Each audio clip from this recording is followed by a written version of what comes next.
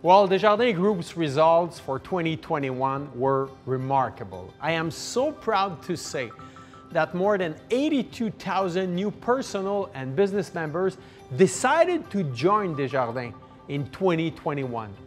That's the most amazing results since the beginning of the century.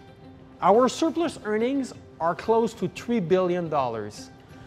With this $3 billion, we're able to invest more quickly in our digital transformation, being more competitive for you, our members and our clients.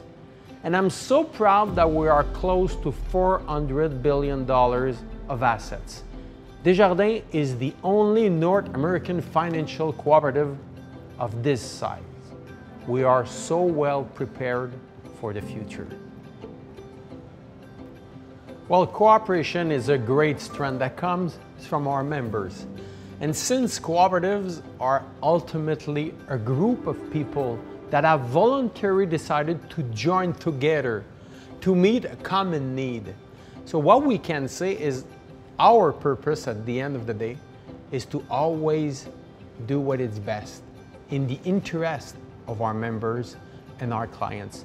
That's a big difference because this association of people, our purpose is for them. The other aspect with cooperation is financial literacy.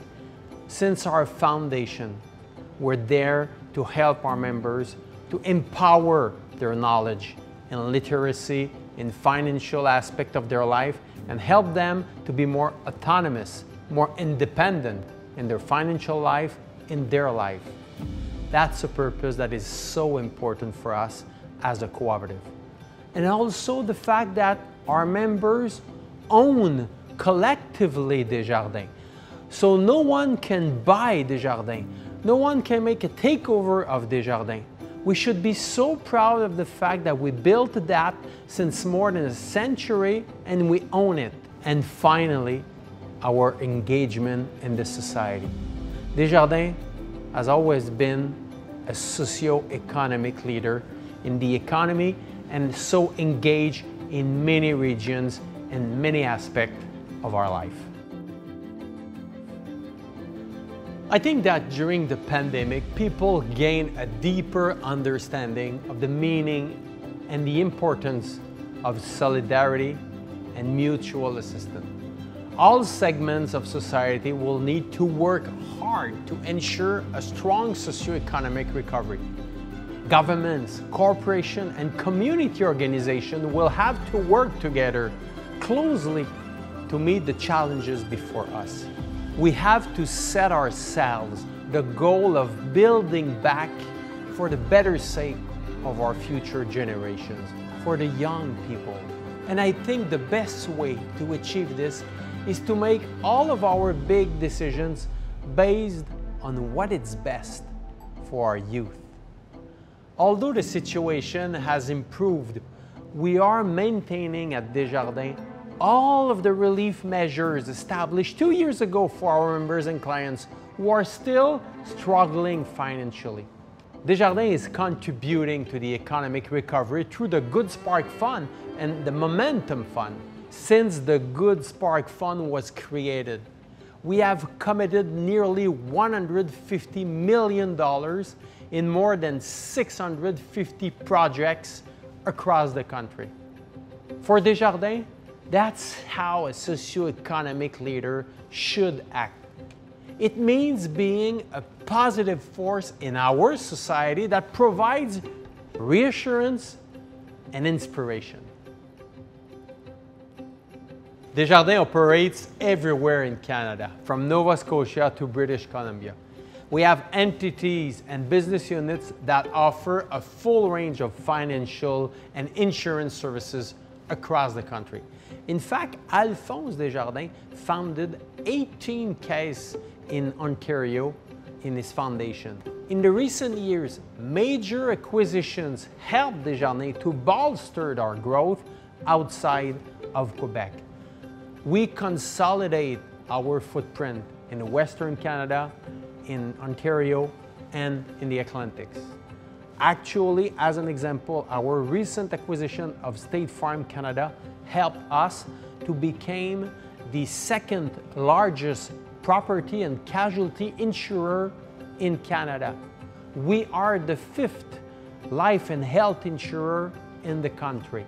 So Ontario, Western Canada, Atlantic provinces are a key market for Desjardins. Just to give you an idea, a third of our revenues in 2021 came from outside Quebec. So we will continue to look out for more opportunities, partnerships, acquisition, and we're ready for more growth outside Quebec. And during the pandemic, we continued to offer direct support to business owners and our members and clients through our Good Spark grants. It's $3 million fund that was specially intended to support small businesses. And through our $250 million Good Spark Fund, we also help and innovate with more than 650 projects to support our communities and our society.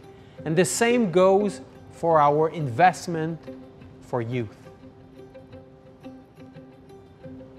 The pandemic has hit our young people particularly hard.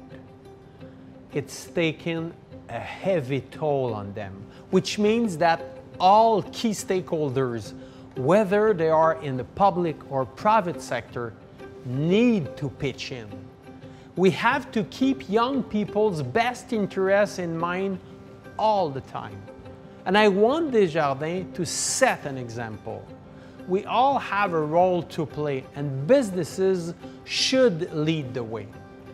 The crisis has given us a rare opportunity to redefine our priorities. And the best way forward is to ask ourselves how every decision we make will affect our kids. We have to listen to them and understand the extent of the challenges they face if we want to maintain a strong relationship with them. Desjardins Group currently supports more than 3,000 initiatives for young people. In 2021, we contributed a total of nearly $80 million to youth, whether it was through our flagship program, Together for Our Youth, the Desjardins Foundation, or some other means. The issues that concern young people today are climate change, general inequality, and the increasing difficulty of buying a first home. As a cooperative financial institution, we have a role to play in reassuring and supporting young people with these issues. I want Desjardins to raise awareness across the country about our responsibility to them. A year from now, at the start of 2023, I want Desjardins to help organize a major youth event that will benefit for our younger generation. We want our young people to develop their full potential and make their dreams come true.